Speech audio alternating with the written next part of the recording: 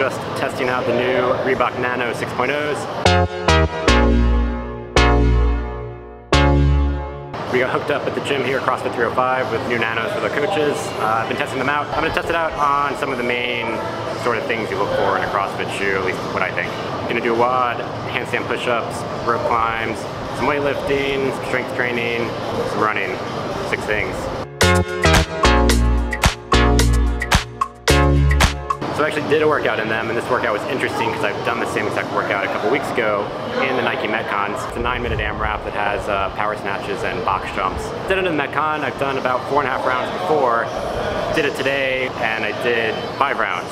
Can't say that it was solely because of the Nanos, but they definitely were comfortable. The Nanos felt really good doing the power snatches, and they feel really comfortable doing the box jumps. Sometimes with the Metcons, when I land, jump off the box, I feel a shock. With the Nanos, it definitely felt a lot more comfortable. Made it through the whole workout. My feet were like the least of my problems. It was exhaustion. All right, handstands.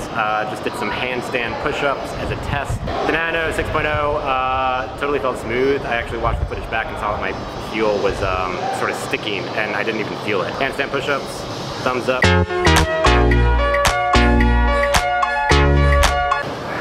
Rope climbs. I'll be honest, I don't really feel much difference. I feel like with rope climbs, if you have a good foot lock technique, you can kind of do any shoe. I mean, I was able to lock my foot in, stand up, and kind of just stand around there. But didn't really feel much difference with any other shoes, but it wasn't bad. I'll just say it wasn't bad. So rope climbs, shoes felt pretty good.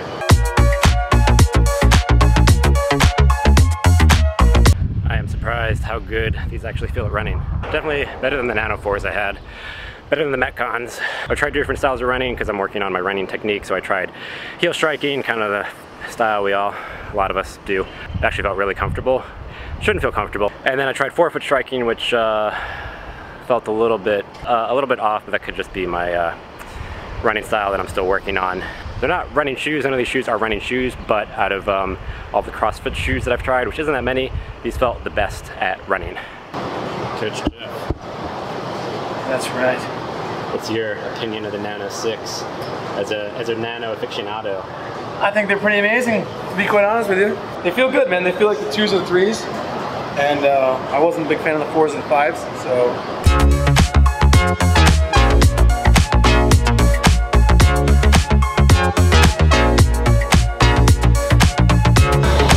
That was about the limit. That was 235, no, that was 225. 225 was like iffy. 195 felt surprisingly good from not wearing lifters and wearing the Nanos. As far as strength training goes, if you're doing lighter weights, pretty good.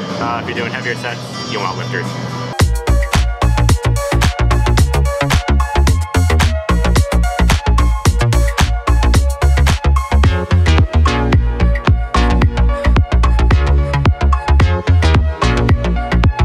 Oh, look, we got matching shirts. Oh, how silly is that? All right, what were your final impressions?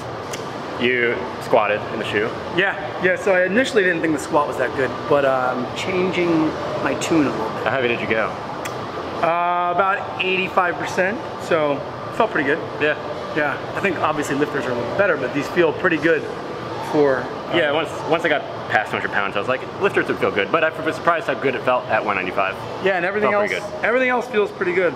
Just some power cleans. How are the power cleans?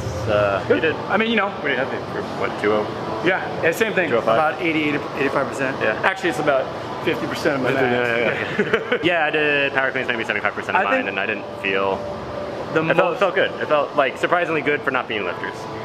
The most surprising one was the running. It feels really good running in these. Yeah, so, I was surprised about the running. That's kind of good. Yeah, good shoes. Double thumbs up. So that was a quick review of the Reebok Nano 6.0s. They dropped today, July 7th. Hope you found it useful. We've only had them for a day or two, so there's only so much we can really run them through and test it out. But overall, they felt really good. If you don't have any CrossFit shoes, these are awesome, really solid shoes. If you have the 4 or 5s, these are definitely an improvement. If you have older shoes, you should probably upgrade because your shoes are probably really old. If you have the Nike Metcons, walking around day to day, I find the Metcons more comfortable. I have a standing desk at work at my other job, and the Metcons are a lot more solid and just standing around. I found them really comfortable. But I mean, these aren't standing shoes, so I don't hold it against the Nano for that. They both have their pros and cons, so I definitely give them a try out. They're a lot better at some things, and then some other things, the Nanos I find a little better, a little more solid on slightly heavier lifting. Overall, Nanos were really impressive with running. Felt pretty solid with weightlifting, really good on jumping, box jumps, very smooth, and handstand push-ups. So overall, a really solid shoe. Hope you found this review useful. Subscribe for more stuff like this and more other interesting videos. If you're in the Miami area ever, drop by CrossFit 305, CrossFit A1A, Sterling Road CrossFit. Thanks for watching.